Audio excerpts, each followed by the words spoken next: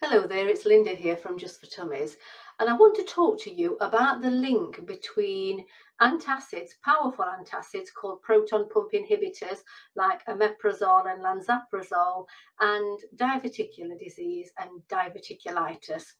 But first of all, let's have a look at all the D's of diverticular. So there's diverticular. That's where you have some diverticular pocketing, usually found in the large intestine, the large bowel, and usually on the left-hand side of the abdomen, low down in the descending bowel or the sigmoid part of the bowel. Although diverticular pocketing can be found in the esophagus, in the stomach, in the small intestine or small bowel, but that can be quite rare. Normally the pocketing is found in the large bowel, and that's just what they look like, little pockets that have on the surface of the lining of the large intestine, and some of the pocketing is quite shallow and some of them are quite deep, some are quite small, some are quite large. And so that's diverticulosis. Okay, but if someone has a flare-up of symptoms, then they are diagnosed as having diverticular disease. If they have an infection, then that of those pockets, then that is called diverticulitis. And that can be very unpleasant, with bloody diarrhea, pain, high temperature. And sometimes people have to be admitted to hospital if they're having a severe diverticulitis attack, and they have to be put on IV antibiotics, and in some cases they have to have surgery to remove the diseased perforated part of their bowel, because the diverticular pocketing, sometimes one of the pockets can perforate, and that can cause sepsis, that can be life-threatening. So what's the link between antacids, PPIs, and diverticular disease and diverticulitis? Well, there are some studies that indicate long-term regular use of proton pump inhibitors can increase the risk of getting diverticular disease. Now, why would that be?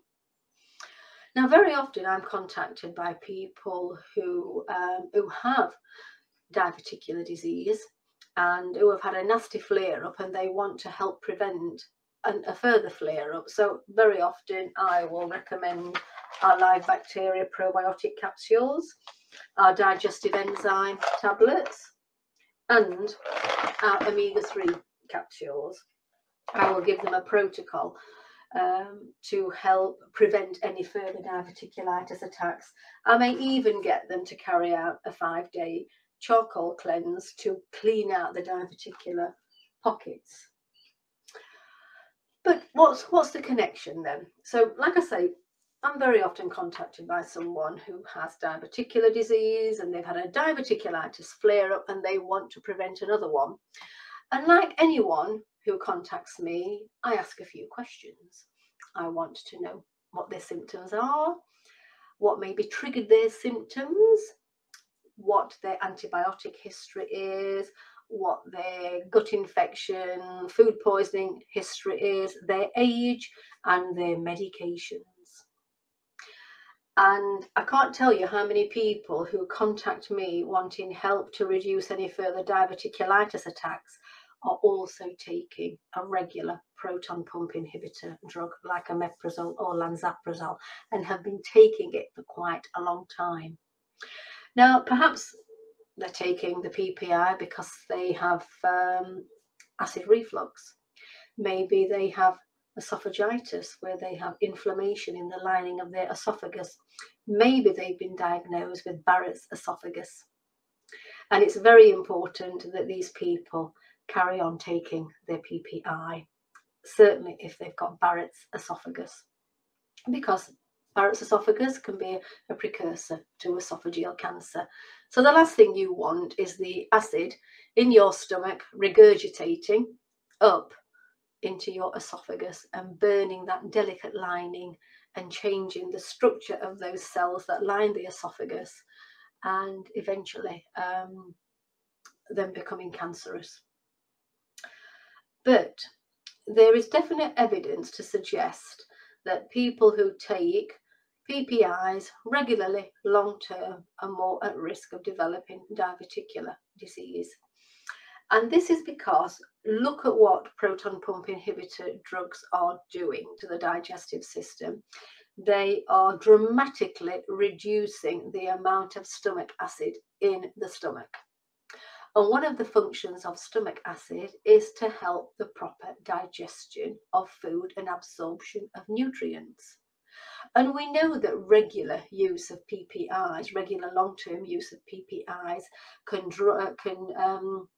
can stop the absorption of certain nutrients, in particular iron and calcium and magnesium. So if PPIs are blocking the uptake of nutrients, then eventually you would kind of assume that that would have an effect on connective tissue in the body and maybe weaken connective tissue if that connective tissue is not getting all of the nutrients it needs for the collagen to stay strong. So you would think that, oh, well, maybe in that case, the bowel, the lining of the bowel may become weaker, may become thinner, may be more predisposed to developing diverticular pocketing. We also know that regular long-term use of proton pump inhibitors can cause dysbiosis in the gut. And dysbiosis simply means an imbalance of the bacteria, fungi, and yeast in the gut. So instead of the dominant strains in the gut being the friendly, health-protecting strains, the dominant strains can become the more pathogenic strains of bacteria, fungi, and yeast that can cause inflammation in the lining of the bowel wall. And such inflammation can weaken the bowel wall and again predispose it to developing diverticular pocketing. So I'm going to put a link in this email to a study where they talk about the link between proton pump inhibitors and diverticular disease and diverticulitis. But it's just something I want you to think about. And it's one of the reasons I put people who suffer with diverticular disease and diverticulitis onto my specific three supplement protocol: the live bacteria, the digestive enzymes, and the omega-3, not just to help prevent any diverticulitis flare-ups, but to help generally with the health of their digestive system, to help balance the gut so it's not dysbiotic, and to help remove any inflammation that may be in the gut so it's not weakening the walls of the gut where the diverticular pocketing can manifest itself.